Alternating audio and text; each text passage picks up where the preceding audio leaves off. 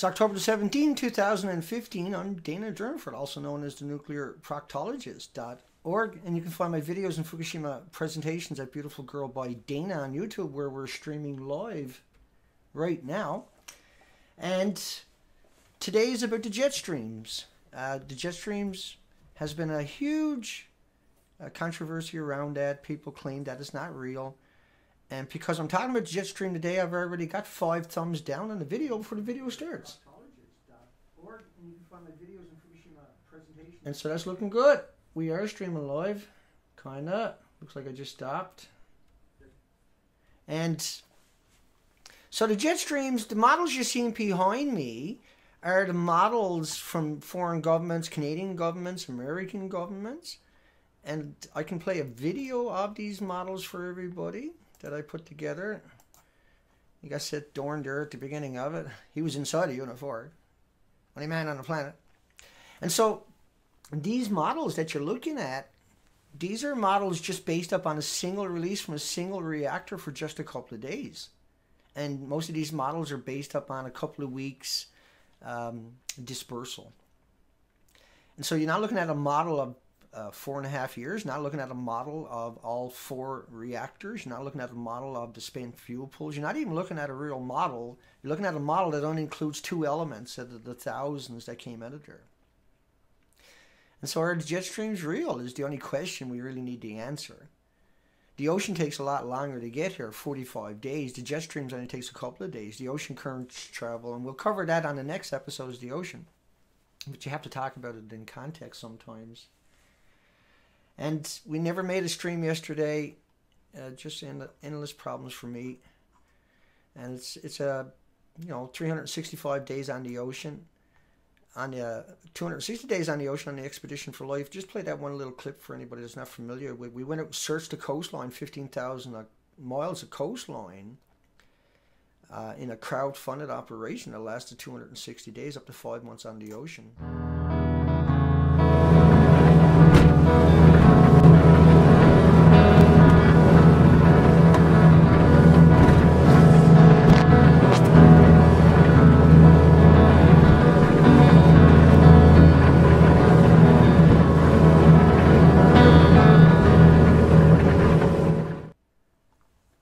And so those 5 expeditions are now over, and we are producing a documentary and a book about Fukushima to inform this planet, and we intend to have a conversation about this. I got clips about salt water and the buckyballs that they originally sprayed on it from MIT, Harvard, and from the NRC, from Senate hearings that I'm going to be playing tonight. And some of these dispersal models, like you're looking at behind me, doesn't give you a lot of context, but it does show you that the radionuclides, and let me explain that to everybody about the transport of the radionuclides to North America. I got so much, it's ridiculous how much stuff we got, so we better keep moving. And so jet streams, are the jet streams real? That's what we have to prove originally in this episode, the 4th episode of the Fukushima Meltdown News. Springer, this is Springer, Trans-Pacific air pollution. So the studies done on the Trans-Pacific, how pollution makes its way across. China exports pollution to the U.S. And so the automobiles, the haze you see in the cities from the factories all come over to North America, to Canada, United States. This is well known. Filthy emissions from Japan are carried across the Pacific Ocean and contribute to the air pollution in the western United States. Now, I know people like Ken Buesseler of Woods Hole Oceanographic Institution and Jay Cullen from University of Victoria says that the jet streams are not real, and I believe them. And then one day I was watching the Weather Channel, and they were showing these jet streams. I phoned them up and asked them. And they said, well, I'm sorry, sir, but the jet streams are real. And then they hung up on me. I called them back, and then they said, hey, this is that cranky guy who says the jet streams are not real. So I'm really confused. And I went looking. Turns out the jet streams are real. So Jay Cullen and Ken Buesseler lied to us, and so did all your media. They'll tell you about the jet streams when the weather, for rain, but they won't tell about for radionuclides for some reason. So the importance of injection height of biomass burning emissions in the boreal forest regions. Now, you got to think about the idea of this one here is to explain to you how high up the forest fires soot. So if you took a little piece of that soot that goes up in these studies and comes across from wherever, these are 1,000,000 times bigger than the atoms from Fukushima we're talking about. So if the big forest fires can make it, thousands of miles, hundreds of thousands of miles before they finally get rained out and washed back down the earth, how hard is it for something 1,000,000 times smaller in large quantities to make its way over? Here's a question you should be asking yourself. Transboundary pollution influences on aerosol concentrations in the United States. So once again, there's a lot of studies showing that what happens over there comes directly over here and adds to your UV, adds to your pollution indexes rather.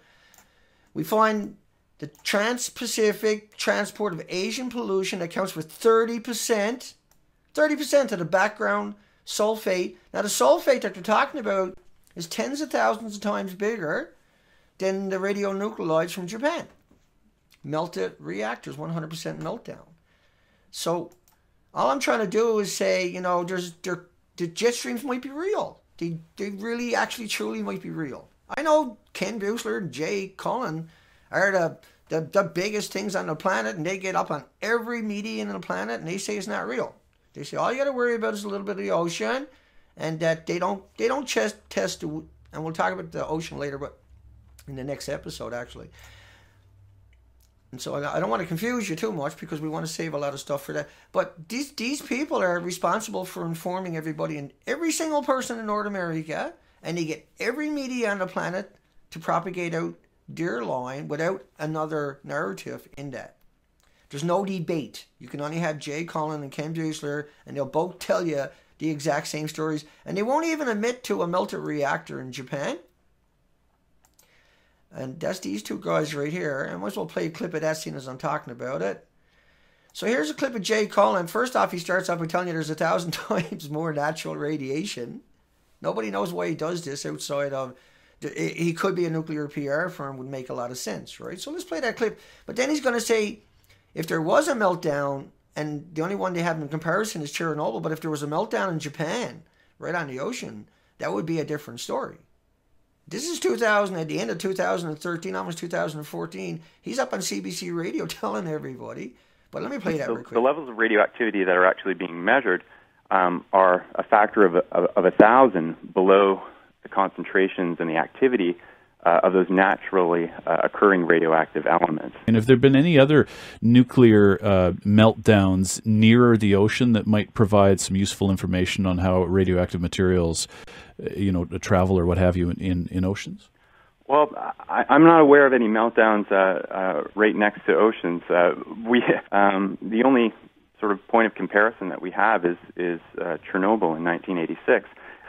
If something similar were to happen on the coast of Japan, it would be a very serious situation to find ourselves in. And the levels of radioactivity that are actually... So that doesn't make any sense. Why is the spokesperson about Fukushima saying there's no melted reactors, and then we call him out, now he admits there's melted reactors, but he would have kept doing that line if we didn't call him out, if we didn't exist, if we didn't get back in his face and accuse him of being disingenuous. Outright liar. Right? So he would still be spewing that nonsense. Meanwhile, Japan is still spewing this deadly material. This is an epic event we have going out on our planet. Now, in comparison, Chernobyl, you can look up this one in The Guardian from 2006, and it came out at 133. That's just a joke, by the way. So look at the third, read that, and look at the third sentence. For the next 10 days, spewed equivalent of 400 Hiroshima bombs worth of radioactivity across 150,000 square miles of Europe and beyond. Wait a second. It only lasted 10 days, but it was equal to 400 Hiroshima bombs, and it contaminated 150,000 square miles. You still can't sell the land in lots of UK, which is far away from Chernobyl and Ukraine and Ireland and Scotland. You can't sell the land because it's contaminated 28 years ago. You can't put it on the market. But it can't make it over to Canada, the United States from Japan. But you still can't sell the land in UK and Scotland and Ireland and Ukraine. You can't drink the milk or eat the meat there either. But 400 Hiroshima bombs. Now Chernobyl was 1/3 the size. Chernobyl was a 30% meltdown, and Chernobyl stopped after 10 days. They don't got no pictures for us here. So, okay, so the jet streams, I know this is coming as a shock to people, but they're actually real. Yeah, your media told you it wasn't real. I get that part of it. So let's go in and listen to Matthew Walt before he got promoted to the atomic energy PR firms. But he does put out little bits of information. He was up at Harvard. No, this was Stanford or MIT. Hang on. Yeah, this was Stanford. I forgot I had that clip in there. Let's play that clip. And so things will get a little bit noisy coming up here because we're switching back and forth to the clips. I have to grab the headphones. They're connected to the microphone. You hear a little jittering. This is so important. And, you know, I'm on a little tiny budget doing everything I'm doing. That's going to get better in the future as we start to raise money for new equipment. But right now, this is what we got. And, you know, here's the clip. Once you start putting in salt water, because that's all you have handy, you have an additional problem, which is you're not removing heat from the salt water. You're actually boiling away the water to keep it cool. It's called feed and bleed. It's like had a pot of boiling eggs on the stove, and for some reason, you couldn't turn the stove off, so you kept putting in more water. All of that heat is going up as steam. You're concentrating the salt. Well, the salt is going to start to mess things up. The salt is going to start to block things up. Now, we have an additional problem here, which is they managed to overpressurize the whole system in the first few hours. You see the things labeled jet pump on either side. There are recirculation pumps that are actually located a little lower down towards the bottom than this schematic indicates. And they blew the seals on those, which means you've got reactor water leaking out of the vessel into the primary containment, and possibly you've got bits of fuel that have been atomized or broken up into suspension. So we're starting to spread our fission products, all the things that the uranium was broken up into, the highly radioactive stuff, the cesium, the strontium, the iodine, etc. We're starting to spread that over the whole plant. Go on to the next slide, please. Starting to spread it over the whole plant. He can't help himself. He's just a malicious lawyer. But because he's at Stanford, and this is a couple of days after the Fukushima event, they have to tell some truths, and they can't avoid that because they're being asked these questions in the audiences. And so he says how the uranium is broken up into strontium and cesium and iodines and all the other products. Do you get it now? Because 97% of the reactors are uranium. So everything we're talking about is a byproduct of uranium, but it's propagated out as being you know, something that's harmless or insignificant or benign or innocuous or whatever. Okay, so we got another clip. We got 4 or 5 of these little clips. We're going to play another one. We're going to go over, run through headlines, and then we're going to come back and forth, and scoot through this next hour. We got 45 minutes left. We're moving pretty good here, so let's keep going.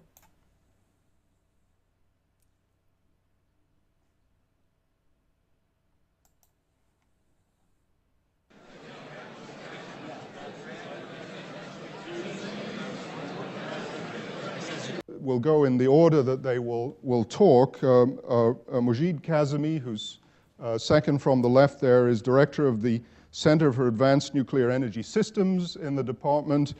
He is also the TEPCO professor of nuclear science and engineering. To his left, TEPCO professor. That's what they got there at MIT. I just wanted to make that really clear for everybody. Okay, so let's run over and let's talk about the jet stream and the proof that the jet stream is real and how we can prove that. So just Calgary Sun, no need to panic probably about Fukushima fallout. January 22nd. That rained on Canada. That rained on our country. Do you need any more proof? Government hasn't even released the data. No need to panic, probably. But actually there is, see? So Canada called 300 times background level of iodine 131 minute, and would refuse to say anything else. There's your proof. Jet streams are real. August 11, 2011, and the Georgia Strait wants radiation tests done in Canada. And the Canadian government says, oh, well, it's only 300 times background level of iodine 131. 300 times background levels? There's no such thing as a background levels of iodine 131 because they got an 8-day half-life. Yeah? But there's iodine 132, they didn't bother mention 10 times more, but that's only got a 4-day half-life. But last 10 times that, right? So it's 50 days. No problem to make it here in 3 days to jet streams, yeah? But it's got a short half-life. But then there's iodine 129, there's 31 times more. For 300 times background of iodine 131, there's 31 times more. 129 iodines with a 15 million year half-life. Times 10, 150 million year life. So they tell you about iodine 131 because it's only lasts 8 days, times 10. Just terrible people. Canada busted covering up spikes in Fukushima radiation. Canada busted. And spikes. And so Canada flew along the coastline, and I don't think I got that whole study in that particular one, but I do got it right somewhere. Oh, it was there. Let me bring that back up.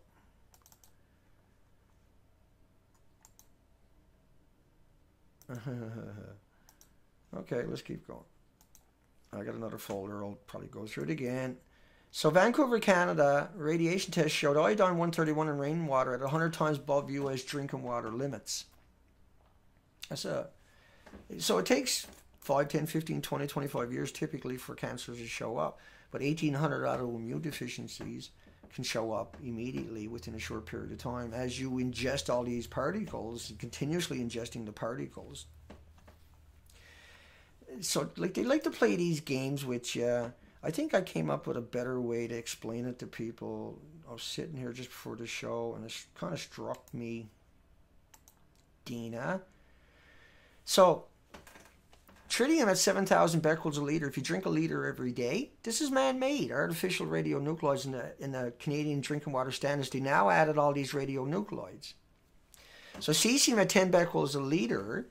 So every time you drink a liter, now next liter you got 20 becquerels in you. Next liter you got 30 becquerels. Next liter you got 40 becquerels. You get a shower, you got 3 more liters in you. That's 110 becquerels. So there's 3,500 becquerels a year, say. And so next year you have 6,500 becquerels, and the year after, and you'll have, even after you're dead and someone goes and Geiger counts your body in 100 years, those counts will still be there, whatever you accumulated in your lifetime. But tritium, you're getting 2.5 million becquerels a year just if you drink a liter of water a day all of a sudden. But that accumulates for 120 years. The uranium you see in the natural radionuclides, the lead and the stuff over here that's natural is nothing compared to man-made. And that don't accumulate in your body. Your body treats that as homeostasis and it expels any excess. You can't have any more in you. But the artificial radionuclides are piling up in everything in you all day long. And if you're a child, you're still piling up, but you have less body mass. It's real bad stuff. So if you're small animals or invertebrates on the coastline, and we'll cover that at the end of the show, you're in a lot of trouble. So every day you get that in your body, that's there forever. That's extras. And each day that adds up. But that's not all you're going to get each day. Don't think for a second. That's the actual numbers. Because when it comes to strontium-90, there was 100 times more than cesium. So if there's 10 cesium, it should be 1,000 strontium-90. Not half as much. And we don't measure it in becquerels or liters.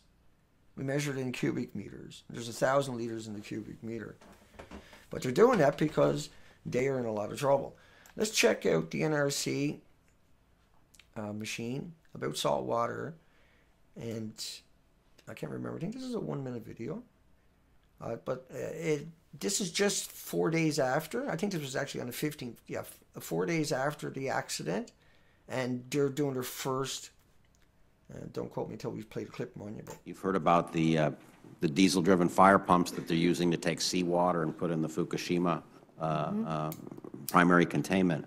We already have diesel-driven mobile pumps on every site in the country that can be moved around the site to provide another contingency measure should we lose a cooling source. And there's countless other measures like that. It's really many contingencies that we did that.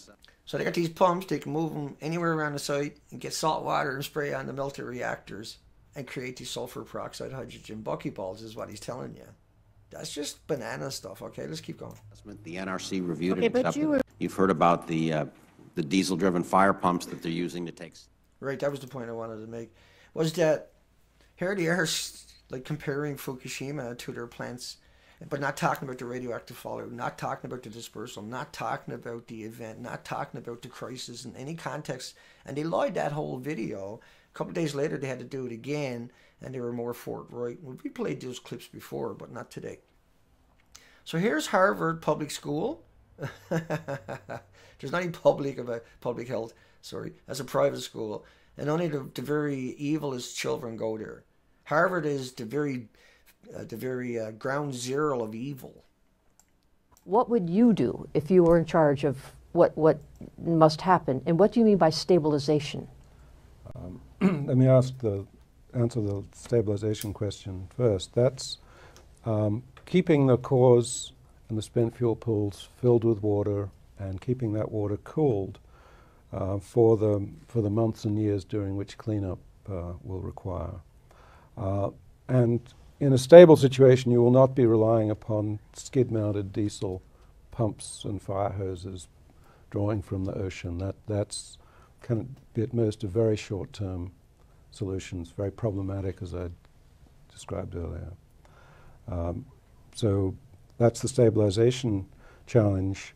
The on-site emergency response challenge is to take actions that involve very high worker exposure. And often they're ad hoc. They're jury-rigged solutions made up on the spot. Clearly, if you have fire trucks and skid-mounted diesel pumps and hoses, you're in an operating environment that was never contemplated. There was never any rehearsal for it. I do not know the practice or the regulatory practice in Japan. In the United States, there is a provision for worker exposure up to 25 rem in emergency and 75 rem to conduct life-saving activity in an emergency. It's quite a substantial dose, a 75 rem dose. It's not yet in the fatal range, but you could expect morbidity and life shortening. But that is a provision in U.S. regulations, and typically volunteers would be requested for that function. Thank you. Firefighters don't run into burning houses that are completely consumed and everything is falling in on top of them, right? That's what Japan is. It's a little tricky when I was saying that, and everybody's like, yeah, Dana, firefighters run into burning houses. You conspiracy theorists shout. So, jet streams, evidence of sharp features in the Fukushima plume over southwestern. Evidence of sharp features in the Fukushima plume. In the plume. In that plume. So why bother testing the ocean when you know it's going to it already landed throughout the whole country and it all washes back down to your shoreline? It's the distraction. Don't mention this. Don't bring this up. Keep this hid away. That's Health Canada. It was hid away for a couple of years. Several studies on the radioactive releases from Fukushima nuclear power plant already exist. March the 18th. The Fukushima plume provided nice opportunities to test radioactivity detection capabilities. Oh, my goodness. Zero morals. Nice opportunity. Oh, it was awesome, honey. We brought some sandwiches and some aspartame pop and some... This study focuses on the arrival of the plume over southwestern BC. No, Dan, it didn't come over here. But there it is. No, Dana, you're bloody conspiracy theorist. But the jet streams are real. No, they're not, Dana. Aerial survey, March the 20th. So they took samples every 15 minutes here in Canada. Look at it, look at the spike. Yoink. Health Canada Radiation Monitoring Network every 50 minutes. They shut all of these off. Let me keep going anyway. I'll show you some of those headlines in a second. March 12th to the 18th. March 19th, March the 20th, March the 20th, March the 20th. So at midnight, they were flying. At 6 a.m., they were flying. Here's the big plume. Should we tell the kids not to go to school today? No, you don't want to tell them that. Then they might start looking at things. No, kill them all. Let them die of like all kinds of cancers in 5, 10, 15, 20 years. We don't care. We're getting money. I mean, yeah, but they paid us to get up in this plane. They paid for the plane. Shouldn't we tell them? No, you can't tell them. We won't have no pensions. But that's why we got the job, was to go up and tell them and find it. Yeah, but we're not going to tell them because we'll lose our pensions. Yeah, but that's your friends and your loved ones. I don't care about them. I couldn't get a job serving French fries anywhere. This is the conversation that they had in that plane when they were doing this. Because nothing else makes any sense. 76 trillion becquerels of plutonium, 76 trillion atoms, 76 trillion vicious cancers. If you don't think plutonium is a cancer, you got something else coming to you. Dr. Raymond Gilmitty from Loveless. That's a good name for what he was doing, Loveless. And so what he done was peer review academic studies. He done 94 that we know about. They're still killing beagle dogs and beagle puppies. And they know a thing or two about plutonium, trust me. What they discovered, a little unnerving, Dina, if you can find the clip.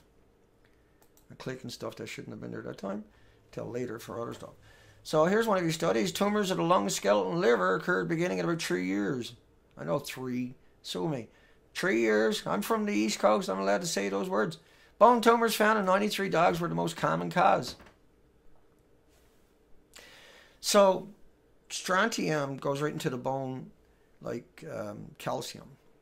There's 100 times more strontium than there is cesium. See, cesium goes into the muscles, it sequesters into the organs, and loves the heart, and loves to kill you that way. But the plutonium sequesters into the bones. And it goes right to your pelvis and creates these mutated stem cells. And that's why they had 93 dogs were the most common bone tumors. Lung tumors found in 46 dogs because they were breeding them in. You get your bucky balls today. I'll cover that in a little tiny bit too. And put this into perspective. They were giving the dogs little tiny particles, atoms. There's 20 million of the particles in a radioactive iodine per liter, but there was 31 times more iodine, 129, with a 15 million year half-life per liter. Does rain fall by the liter? Do you think that stuff is all cesium? Like MIT was telling you earlier, all the byproducts are created out of the uranium. It's not just iodine. This is cesium, the strontium, americium. Well, the americium from plutonium, but there's 2,000 that we know about and 10,000 that are classified. But they only tell you about this iodine because it's only got an 8-day half-life. And then eventually you go try to figure out what the hell is a half-life, and you find out there's 10 of them. And they're all 8 days each. So that's 80 days. But you have to go look that up yourself. It's very rare they're going to tell you that. They're not going to tell you that in CBC or BBC or ABC or NBC or anything like that. But 20,000 particles of radioactive iodine, that is catastrophic. Because it's covering everything. 20 million rather. But then there was 31 times more, 129. Just do the numbers on 20 million, times 31. And then do the numbers times 2,000 other radioactive isotopes and put some of that into a model for a change. You probably will never walk out your door again. And so that's why this study here, and Kate at the Fukushima Hounds, you'll find her link below, all my videos, in case I forget this one, I think it's already there. But this is 1 million becquerels per square meter. This is what this is showing. And because you had 20 million becquerels in a liter of rain. And because it never stopped coming out of there. And because the jet streams, I know, Dana, I sound pretty kooky when I say the jet streams are real, but I actually got a lot of supporting documentation to show that. We don't care about that dinner. Jay Cullen and Ken Buesseler said there's no such thing. Shut up. You're Al-Qaeda. 10,000 Al-Qaeda. And you got millions dead, millions missing, millions in refugee camps. Entire countries destroyed. You got 280,000 rapes in the last 10 years. You got 80,000 suicides in the military in the last 10 years. To get Al-Qaeda. Iodine 129. See? Another conspiracy theorist. A growing radiological risk. 15.7 million year half-life. In your face! Almost undetectable. But not undetectable. If you go get a proper Geiger counter, and there's a lot of money. But you can find it. Because it's not going to go away. So there's no rush. You'll find it when you get around to it. It's there. Ain't going nowhere. Oh, that's the ocean. Let's keep going. Well, actually, that's the atmosphere too. Right? You can see the plume coming up into the air. But then it falls directly down to the ocean like a Niagara Falls. Now posting Fukushima, ATMC, conspiracy theorists, saying there's jet streams. Huh? Someone needs to buy them a whole bunch of post-it notes. Latest shows particles traveling across the Pacific. That's bullshit. Jay Cullen and Ken Buesseler told me there's no such thing as a jet stream. Hooey! If somebody else tells me the jet stream is real, I'm going to snap. Wait a second, that's Springer. That's an academic journal. They're saying the jet streams are real. Pfft, that's probably not real. Someone probably photoshopped that and put that up there at Springer. China exports their pollution to the U.S. Suck it up, slaves. Let's keep going. I got a tendency to be a hard case sometimes. So spraying all that salt water on the reactor like they were telling you at Stanford, MIT, and Harvard, and Yale. Nuclear chain reaction may have lasted over 7 months. Dana, you gotta tell everybody shit 5 times anyway before they usually get it. Hell on Earth. So reactor 4 Chernobyl nuclear power complex exploded, caught fire, blew up, and for the next 10 days spewed the equivalent of 400 Hiroshima bombs.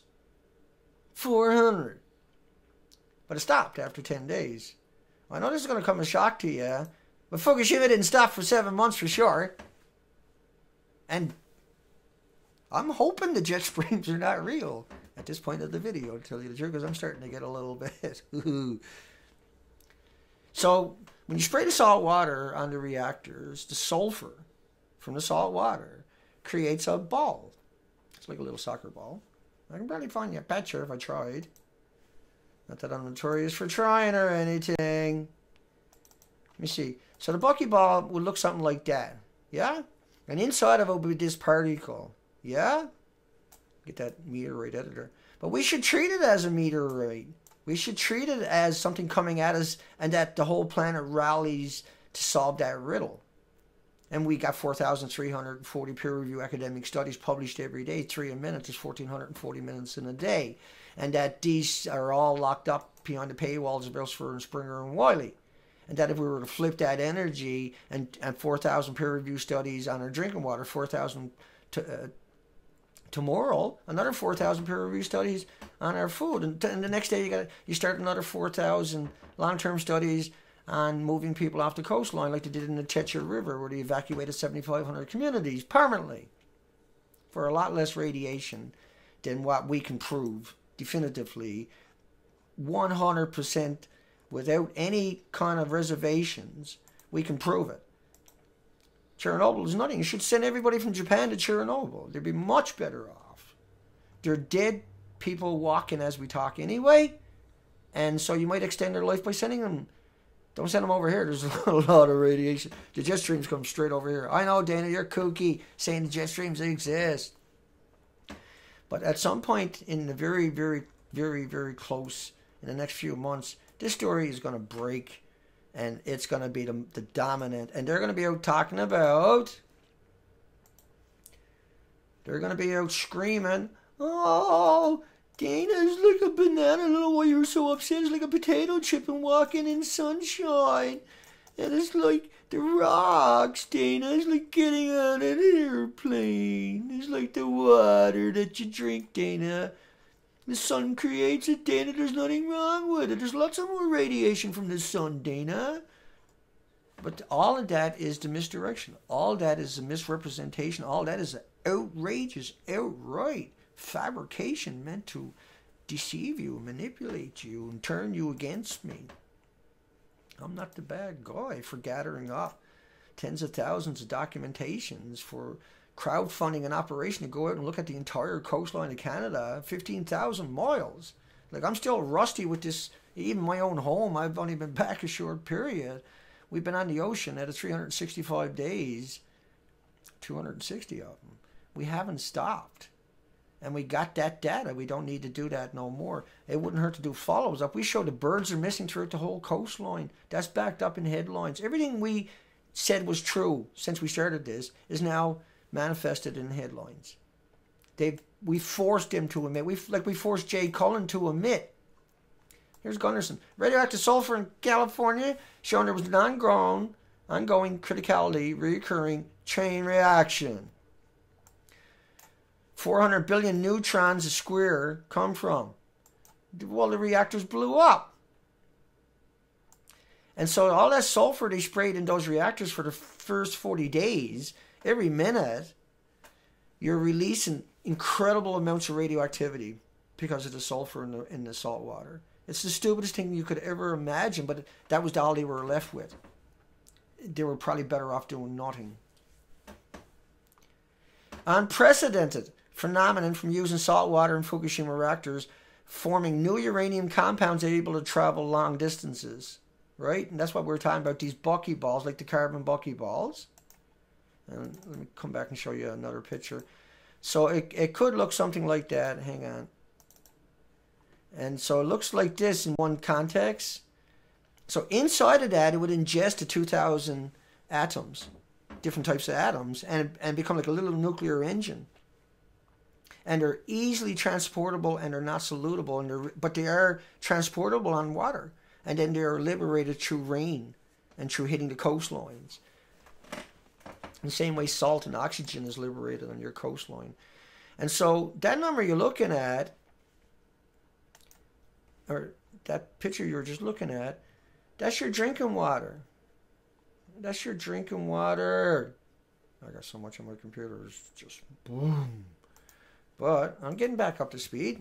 I say I need a TriCaster, but they're $12,000 to do this properly, so I can bring in lots of people for conversations. And so I'm so good at it now. Anyway, it's going to take me like a month to get used to the new TriCaster. When I finally get that, and I will get that. Trust me, I'm going to get that at some point. I'll put my back to the wall and start raising that money. You can donate at the nuclearproctologist.org. You'll find a donate button in the contact area. Or you can donate through PayPal, danadurnford@hotmail.com. And we desperately need to raise money the whole way through. So the dispersals from these meltdowns, like you see number 4 over there, is right to the ground. That's the one they said that the fuel pool, they got it all out of there, but they can never get in there. You can't get in Chernobyl. Behind me is a night shot of dispersals coming out of there. It looks like steam, but that's radiation. And in just a 1-minute steam release, there's enough atoms there to kill everybody on this planet if you were to distribute those atoms out one at a time. And let me get back to the headlines, because I got a tendency to digress if I don't stick to my... So this is the official peer-reviewed study that I'm showing you, a lot of the stuff here, about the buckyballs and that phenomenon. These are the different shapes that the sulfur can take. And the atoms are electrically charged, will attach themselves to it, and in the bigger ones up here, like these guys, can ingest the particle. And I might have to get off this. This is a Banksy, is it? Not a melter reactor. Way to go, Banksy. So these reactors blew up, they ejected their... And so, like forest fires, the reason those big particles can travel big distances is because they're created at such a hot temperature. So what you're looking at here, I'm trying to show to you, is those hot temperatures were created. And these detonations were felt 25 miles away. So this is a real deal. And So the buckyballs, let's get through a few more of that. Expert nuclear chain reaction. Okay, we just covered that one. Hydrogen sulfur peroxide buckyballs. Spears of radioactive material from Fukushima reported for the first time. October 21st, 2013. But that's just happened to be that headline, right? But we knew about this before that. From Fukushima, ball-like particles composed of cesium, iron, zinc, solid and insoluble in water. Impact on the human health needs to be examined. These are hot particles. These are hot. That's a death sentence. You get one of them in you. And people in California were breathing in 1,500. Neil deGrasse Tyson talks about the hydrogen, sulfur, and buckyballs during Joe Rogan. So it was starting to spread out there. Peroxide formed by seawater melted fuel even more likely to react with elements in the core. And so they accept those elements from the core, the neutrons, bombardment, the electrons, to the elements that we naturally created are now mutated and extremely dangerous to everything on the planet. That's why we have terrorist laws, and that's why we have nuclear holding sites, and that's why we have, nuclear scientists were put on a pedestal because they deal with such dangerous stuff. Turns out that these were the worst people we could find on the planet, is a nuclear scientist. These are the worst things we have ever created. These are the traitors. They have betrayed us every step of the way and have minimalized and misrepresented every aspect of the technology. And so that most people think it's like a banana or potato chip or walking in the sunshine, because why would a nuclear scientist lie, Dana? Because you can't get a job if he doesn't. That's just the way that industry is. That industry cannot exist. The nuclear industry can't exist without lying about every aspect of it. Well, there's no releases in your community, but the fuel pool boils off 120,000 liters a day, each one of those fuel pools that are holding the old cores from the reactors. So it's just endless lies. I can go on and on, but that's not what I'm trying to do here today. Unprecedented phenomenon. We already covered that. Just make sure. Yeah. Okay. We're doing pretty good, actually. Buckyballs from Japan. And so that was the Stanford video that you watched earlier. So the Prime Minister ordered a halt to the cooling after he was advised seawater can cause a chain reaction or recriticality. And so they sprayed salt water, went into all the reactors on the entire coastline. And for perspective, let me play you in the background a video of the tsunami rushing through the country. I fixed the audio. We had trouble on the last one. So the audio was playing a little tiny bit in the background. And I'm just going to play half of this video today. It's 3 minutes long. And so this hit the entire coastline at 600 miles an hour. This is the first wave. Then there's another wave came in on top of that, and another wave came in on top of that. And then you had 500 miles of coastline underwater. You had 500 miles of coastline being shredded like a wood chipper. You had 500 miles of coastline where there was no infrastructure left. You have 500 miles of coastline where everything is completely rendered useless. And we have a debris field in the Pacific Ocean that's 2,000 miles by 2,000 miles. Man was filming from the 3rd floor, needed to evacuate to the 4th floor after the water started rising. So the water rose very heavy. Very, very high, rather. Now, all the nuclear power plants are on the coastline. The only power plants that they're starting in Japan are in the mountains, are far, far away from where the tsunami was, because the infrastructure wasn't destroyed completely. It was destroyed, though, because of the earthquakes. And the earthquakes shook that whole country. But you can imagine, there's a nuclear power plant here, a nuclear power plant there, along that 500-mile coastline. Most of them are on that coastline. And so they were inundated with salt water. Every one of them, up to 50 feet high. And there is no technology to salvage all this equipment, because it starts rusting. Go down, wash your car in salt water, leave it there for a couple of days. Like these places were immersed in salt water for weeks. Leave your car in salt water for a couple of weeks, and then go down and take it for a drive. Not going to start, is it? It's going to be full of rust, isn't it? It's not going to be good to anybody. No one's going to buy it, are they? Well, that whole country was like that, see? And the enormity of it seems to be lost on everybody. The enormity of the power of it, and just the scope of this thing. 500 miles of coastline eradicated. But the power plants are okay, Dana. They're like Superman. That's what they are. Uh-huh. Yeah, well, I don't believe you. I think you're lying, manipulating mass murderers. Not mentioning no name. Jay Cullen Ken Buesseler. Let's keep going. 'Cause we're running now. We gotta keep moving. We only got 15 minutes left. 15 minutes don't give us much time. Jump. So the models are very well known of the dispersals from all around the major institutions all around this planet. Now this model is based upon cesium-137. It's based upon, right now it's looking at the 16th of March. 16th of March, 17th of March. This is 6 days later according to this model, but it's only using 2 elements. That's the 18th of March. Now it's hitting America and Canada. Now it's down to New Mexico, or down to Florida.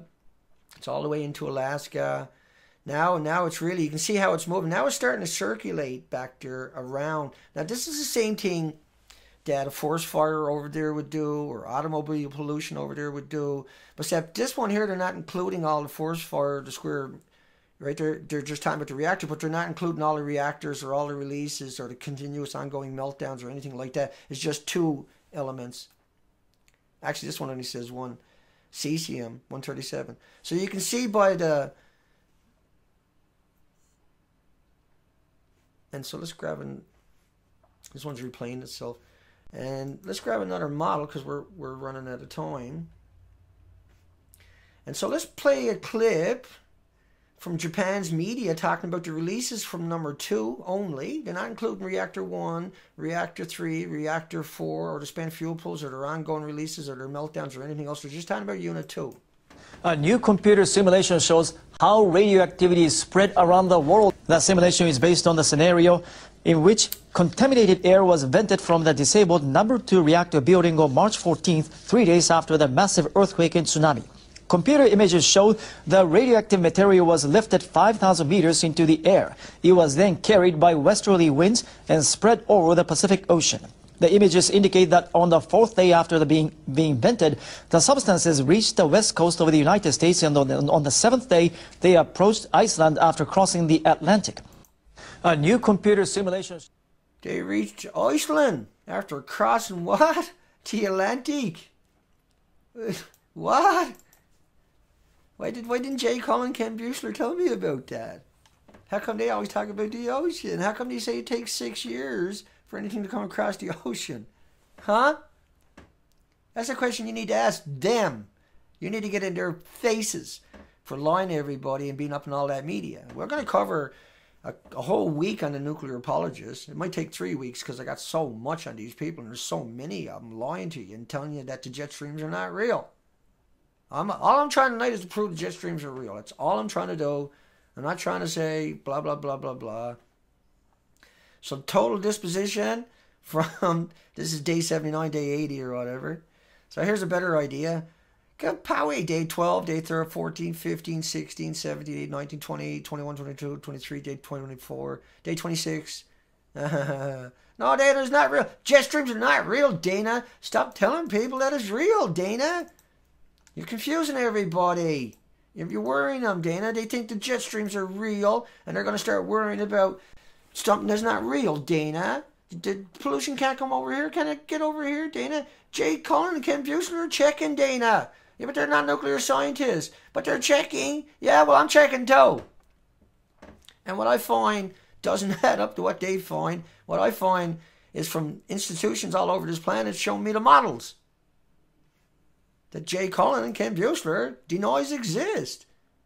How many models do you got to see? Here's NOAA. Here's your American government based over 40 days. On the 2nd day of Fukushima, bring to me iodine 131 and cesium and 2,000 other elements. On day 19, on March 19, 2011, Fukushima brought to me. On March 23rd, 2011, Fukushima brought to me. On March 25th, 2011, Fukushima. You kind of get the idea, I guess. But this is only based upon a release from, this one is from Unit 1. The other one I showed you, the news clip, was Unit 2. This is Unit 1 model. Doesn't include Unit 2, though. or Unit 3 or Unit 4, the ongoing releases or the spent fuel pulls or the explosions or the detonations. Oh, you have been lied to like you can't even imagine. No, it's okay, Dana. Shut up, Dana. Don't tell people about the jet streams, Dana. You're just going to worry them. No, we got to do things. We got to get busy. We got to come up with solutions. We got to come up with a way forward. We got to have a conversation. We can't ignore it. It's not going to go away. It's only going to get worse. If a terrorist done it, it'd be in the media constantly. Dr. Raymond Gilman, he does all these studies. 1974. I'm just flashing through because he got 94. 1987, still killing the little doggies. Oh, suck it up, you little critters. 1988, plutonium induces chronic lung injuries. Oh, beagle dogs, Dana. Who cares about the beagle dog? I do. Third group of 10 dogs not exposed to 239 were matched for age and sex. Blah, blah, blah, blah, blah, blah, blah, blah, blah. Then they were sacrificed. They cut their throats. That's how they killed the dogs in those labs. They cut their throats. Okay, I made that up. I don't really do stuff like that. But that's how much I despise these people. But I'm not willing to keep that one alive. Because they probably stab them through the ear or something with nails. And then they go have a smoke, a crack out behind the building while they listen to the dog struggling. They kill dogs all day, every day for 35 years. I apologize for saying what I just said. I can't contain it sometimes. Effective aerosol chemical form. So the dogs were breathing the aerosol. They weren't getting 20 million liters in a liter of water. 20 million iodine in a liter of water. No, they're just getting a couple. Oh, Dana, why are you telling people about this, Dana? They're only doing that because, But see, 35 years killing dogs, they haven't figured out a way to save the dog. 35 years killing the dog, no matter how small the particle was, they know the dog is going to die. Oh, the dog is going to die. We're going to chop him up, make a whole bunch of money figuring it out. But we're not going to share that. Everybody that's trying to find out what the radiation does, we'll feed them fruit flies. You're not going to show them this stuff. Loveless. Right? L-A-C-E. But think about the word itself, loveless. That's because that's what they are. They got no love in them to kill dogs like this for the nuclear industry. And this is not the only spot. There's thousands of these laboratories right now killing cats and animals, humans. I mean, they've done experiments on pregnant women, 800 of them. Stanford did. In a hospital. Told them it was vitamin drinks. Vitamin needles. And plutonium and uraniums. Then they dug up the bodies after.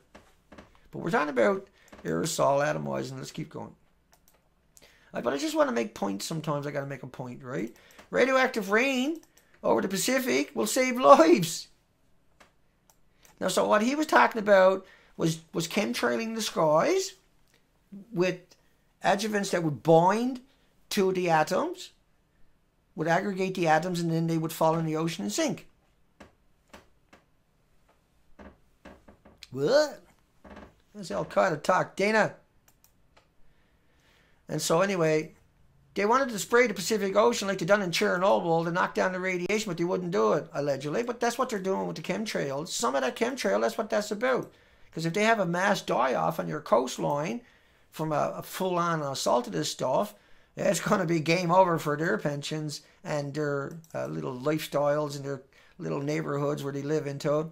There'll be no refuge in the near future for nuclear apologists, nuclear bloggers, pro-nuclear, nuclear scientists, nuclear academics, nuclear universities, the people that are getting checks or even pensions after retiring. That's all gone in the next year or so. Just like most of the species in the Pacific Ocean are now gone. Forecast maps of radioactive clouds show a threat to U.S. West Coast. Yeah, 20 million liters, 20 million atoms in a liter. Disintegrations, atomic decays. So if you got a liter, you leave it there, it'll do that till the end of time. 20 million decays. Now do you get it? And it rains all the time, right? It keeps bioaccumulating. So if it's in the ground, that's 20 million, another liter, 40 million, another liter.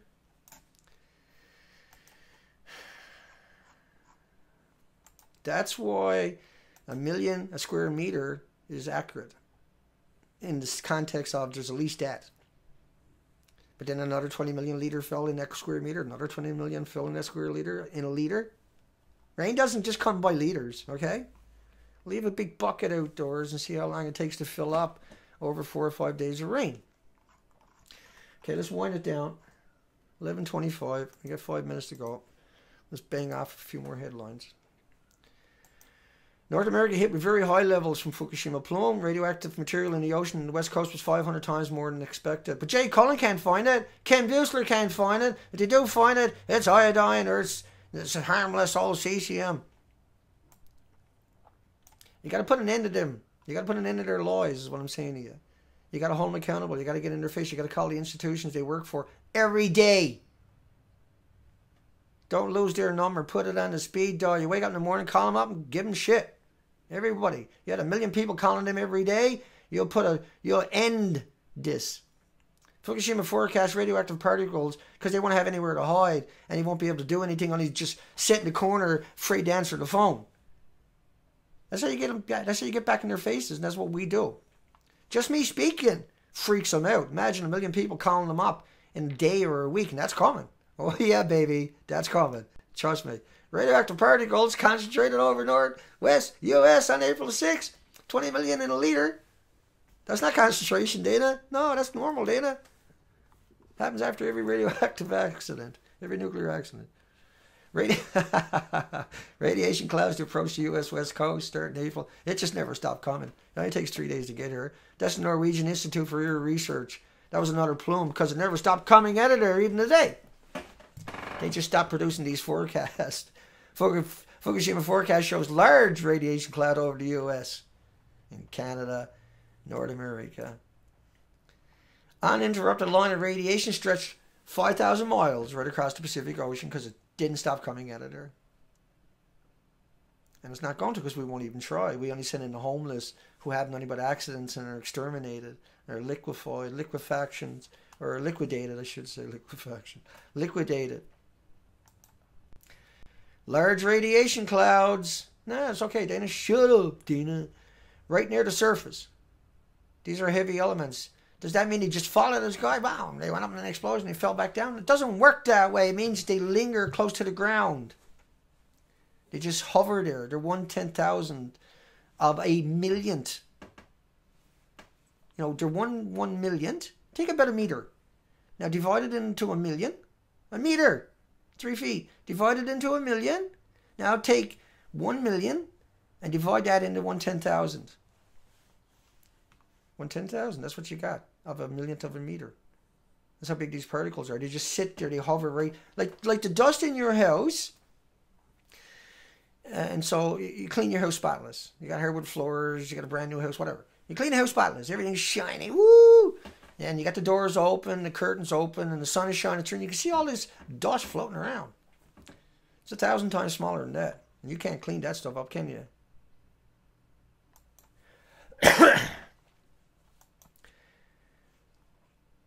Norwegian Institute for Air Research, they were just modeling it. Like all the models I showed you. So Fukushima plume, March 19th, 2011. Fukushima nuclear plume covered most of North America and is now over the North Atlantic, including the Caribbean and Canada East Coast. Right? And then it went on to Iceland, like I showed you that news clip. There you go. So I hope, now there's no way to cover everything that I got. You can't cover everything that I got there in that folder. It's just there's not enough time in the day to even try and cover it. But these models are real. These dispositions, these radioactive fallouts, this is the beginning, what you're looking at. But then the whole atmosphere fills up with it. But it's invisible. You can't see it, but you can only see it because it's modeled. But the models are not accurate. The models don't include all the materials, all the reactors, all the releases, the ongoing releases, the spent fuel pools, the detonations. It just covers releases for one reactor, each of these. None of these models are covering more than one reactor, and none of them are covering the melted reactor. None of them are covering the spent fuel pool detonation. None of them are covering the 2,000 isotopes. And Jay Cullen will tell you, and Ken Buesseler will tell you it don't exist. Woods Hole Oceanographic Institution is the PR firm behind these people. So it's not really Jay Cullen, Wood, and Ken Buesseler per se. You need to dethrone these people immediately. They have to go. That's the bottom line there. But you got to dethrone Woods Hole. Woods Hole's got to go. You got to end Woods Hole. That's got to go. And you should burn it to the ground when it's finished. You got to get rid of all of these people. Their families have to turn their backs on them. They got to go. I mean, they're going to kill me in the near future. Don't think they're not. It's the price somebody's going to have to pay, I guess. I don't care if you kill me. I'm not stopping. I'm not going away. I'm not giving up. I'll never give up. Even if there's a mass die-off right across the planet, I still won't be giving up. I don't know how to. Okay, we say goodnight to everybody. The show's officially over right now. Turn this racket off. Sorry, it gets a little bit loud sometimes when I'm clicking on things. I'm not quick enough. But at some point, we're going to get the new TriCaster. And that TriCaster is $12,000. And each one of these presentations will be fantastic. They're good now, don't get me wrong. There's nobody out there can touch what I'm doing for a presentation right now. There's nobody out there can comprehensively, that even has that data available to them that I've aggregated since I've been at this. And the fact that we spent 365 days, in the last 365 days, we spent it on 260 on the ocean. And I'll just break that down a little bit for everybody. So unit, section 2, hang on, Nuclear Proctologist. If you come over to my site, that's the front page today. There's sections 1 is there, and sections 2 is where I'm uploading all the most recent stuff. And that front page is the most recent stuff here of the coastline of Canada. If you scroll down, I don't have the headlines below this one. Oh, my mistake. I'll get it in after. We're starting to get back on track. We still got a long way to go for uploading all these pictures. I still got a few months of work uploading all the pictures. I'm getting back into it.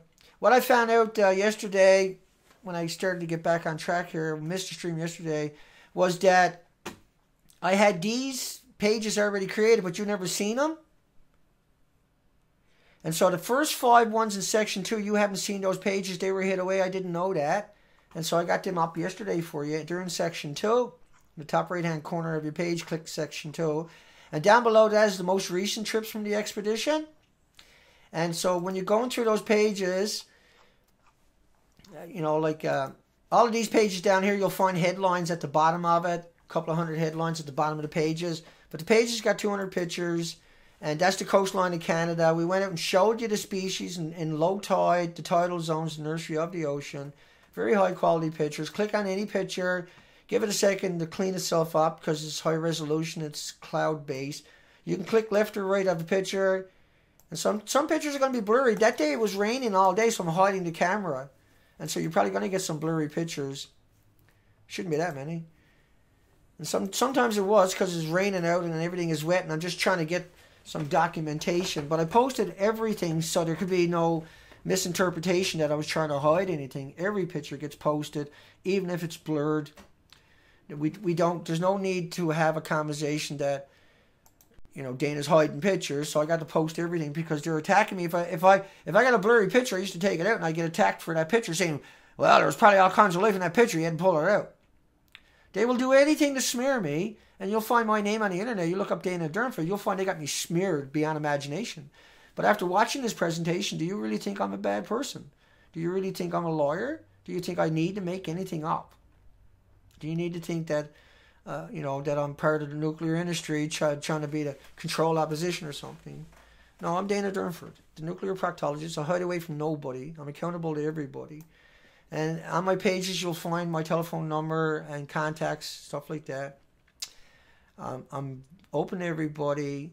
I'm independent. I don't answer only to the people on my site in the context of that's, you know, I consider us a big family in every sense of that word, that are doing the moral and the important work that has to get done that they refuse to do. Nobody went out and searched the coastline, looked at the tidal pools, but that is the first spot that's going to get impacted. You can see how much is raining in that picture that day. And I went through hell to get, and I don't want to always talk about that, and I don't, but it's important, I guess, that everybody understands what we went through and what other people sacrificed so that I can go through this.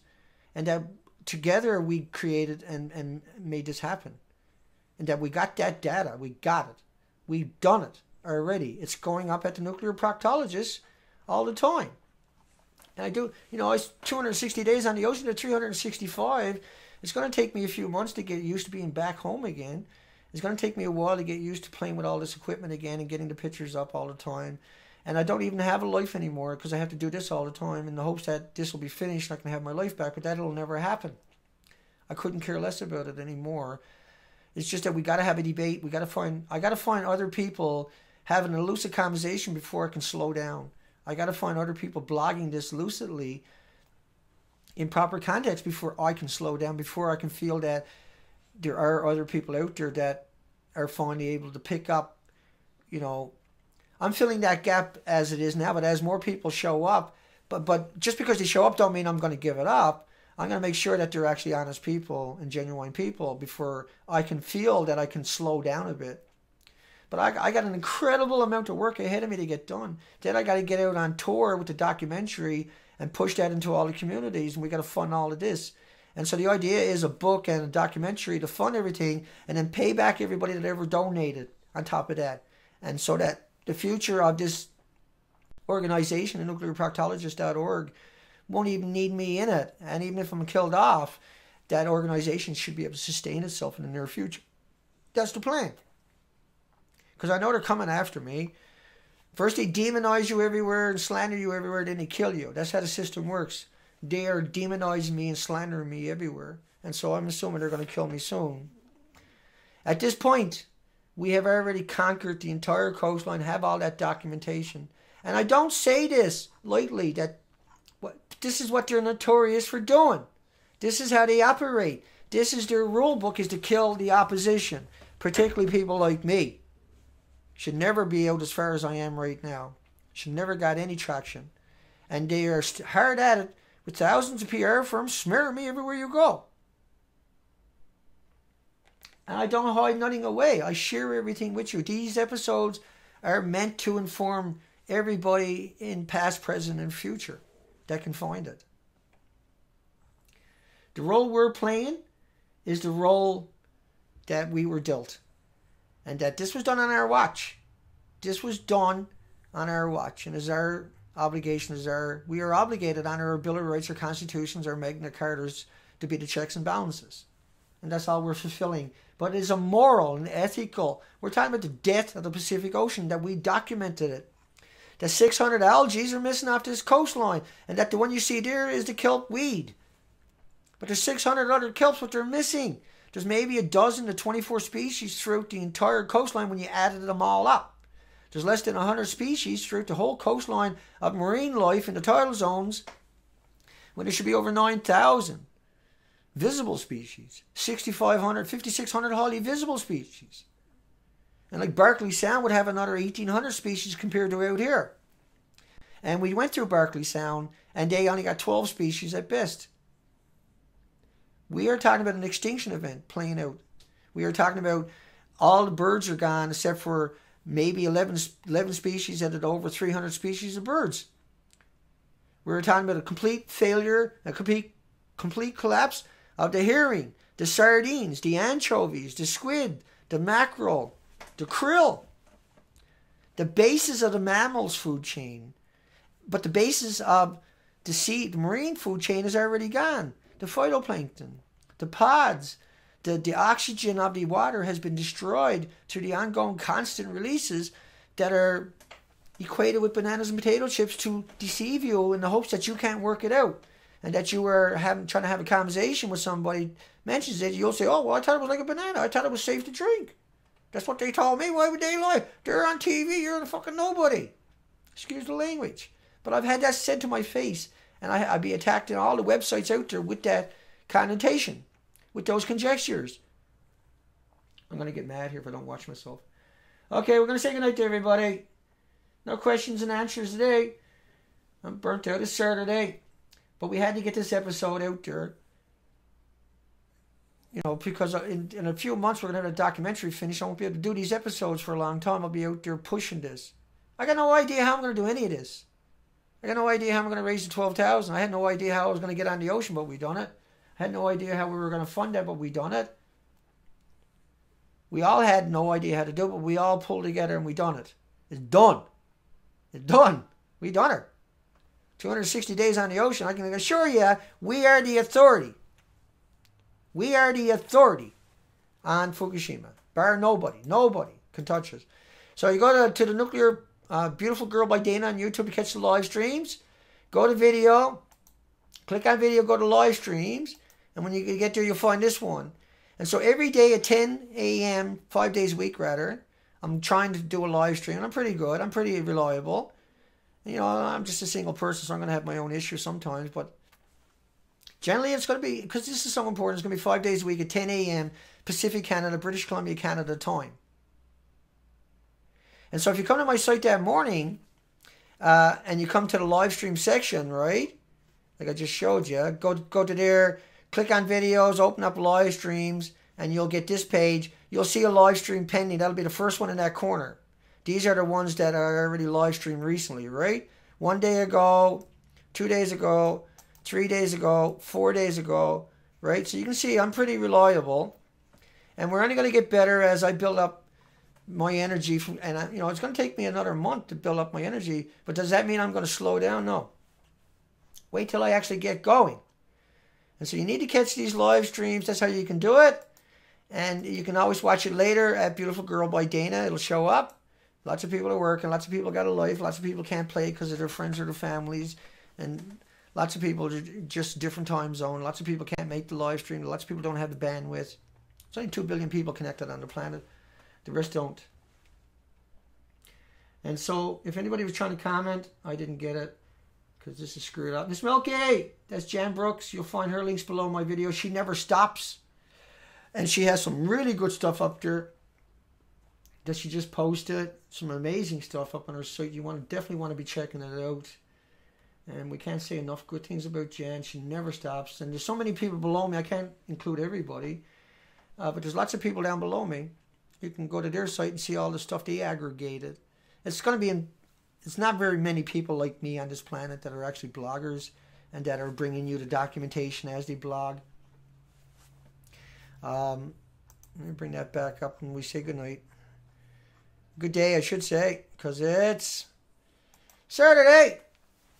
And like you say, just to get up and iron everything. I even iron my pants, but no one ever sees my pants. But I'm like that. You know, you get a wash, you get a shower before I do a live stream, but nobody's going to smell me or you know what I'm saying. Just in the hopes that'll make a difference. It always makes a difference for me anyway. But in the hopes that, you know, I'm always showing you that I do all the extra too. I'm always ironing my shirts. I go through the whole gamut of everything. I sit here and I agonize over what I can include and can't include because I'm limited to a certain amount of time. And then most people, oh, Dana, you know, it's over 2 minutes long. Nobody's going to watch it. No, but you can listen to the radio all day. You can listen to the TV in the background for 10 hours and not even go in and watch what's on it. But you can listen to that blaring in the background all day long and recite that in elevators and taxis and at work. But you can't listen to a guy talking about the most important thing on the planet because you have some prejudice, because he has an accent, or because he's old, or because he's not carried by mainstream media or something like that. And I get these messages and assaults all the time from people. Just morons, literally. But they don't understand. It's not their fault. They're probably genuinely nice people, but that's a knee-jerk reaction they have. Oh, it's real information. I don't want to watch that. I got to think about shit then. I might have to do something then. You better do something. You better get your ass in gear. You better figure this out. You better get back in their faces. Take care, folks. Mickey, LA, Daniel, Miss Milky again, of course. Chris, BK, Elaine's out there somewhere, I've seen. Sean, Amthurst, Candace, Kate, you'll find her links below. Fan filtration doesn't stop. Bob, yeah, we've done pretty good that little stream that time. Ricky, Sean Oliver, let me see. I'll just scoot back through the comment section, say hi to a couple people, just in case. Adam, yeah. Adam's been doing it so long now, he got me doing it. Yeah. And Chuck, and I'm not going to get to everybody, so we'll just give it up. Once again, there's your stream. There's your information. There's your presentation. There's all the documentation right in a nice tight package. And I never mistaken or misrepresented anything in this entire video. I never took anything out of context. I certainly never gave it the context, the extra context it deserves. I don't know about that one because I can get pretty lucid when I get going. I can, because I do this 24/7, 365 days a year, Fukushima. So that I can't make a mistake, because if I make a mistake, it gets chopped up, put in a folder, and then later it gets used to come out and try to make me look incompetent, or just to demonize me, or to try to ridicule me, or try to embarrass me, or just try to sway people not to come and listen to me. And everybody that's new that never comments on my videos will get an email if they comment on my video from the PR firms trying to smear me. And at some point, we will get all of these people. Trust me, we will catch up to all these people. There's no doubt about it. We're having all of these PR firms and all the lapdogs out there. We're going to get their name. We're going to get their emails. We're going to get their web habits. And we're going to connect these people to the industry in no uncertain terms. And we're going to expose them to their loved ones, their friends, their families, to their communities, and see how they like the shoe up in their butts. Hugs for everybody. Take care, everybody. And Terry Ann, Sylvia, and anybody else I didn't get tonight, hugs for you folks. We'll see you on Monday. Got a radio show this evening. Got another one tomorrow. Got another radio show Monday night, Jeff Rinces. And I think there's another radio show for Sunday. Somebody's trying to get hold of me now. I'll go check the email again. And we'll get through them all. Hugs for everybody. Take care, folks. Beautiful Girl by Dana, Nuclear Proctologist, October 17, 2015. Take care.